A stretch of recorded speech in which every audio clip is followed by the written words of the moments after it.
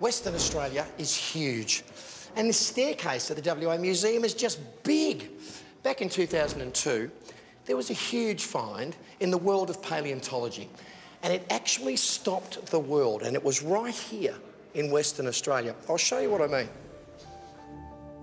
In 2002, WA Museum paleontologist John Long led a team on a dig in a cave system on the Nullarbor Plain to find a skeleton of the elusive Thylacoleo carnifex within Western Australia. Well, they did really good.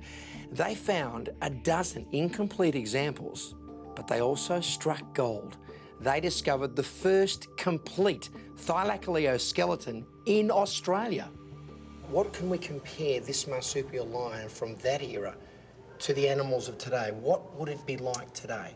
What are we crossing? This is really your nightmare animal.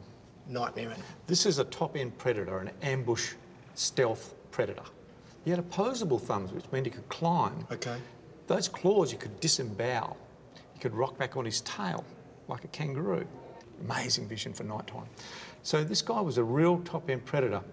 And the teeth, which tell a lot, these huge premolars, no other animal has these premolars. And they like garden shears. The size of this animal would have been about the size of a panther. Okay. Or a leopard. A lot heavier though, a bit like a bear. So this would have been world news when first found back in the... This was serious world news. And what we thought was 30, 40,000-year-old animal turned out to be somewhere between 500 and 800,000 years old.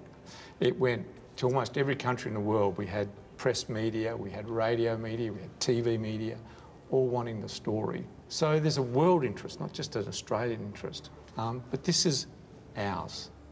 Not only is it ours, it's our West Australian Thylacoleo because we've got the only complete skeleton anywhere.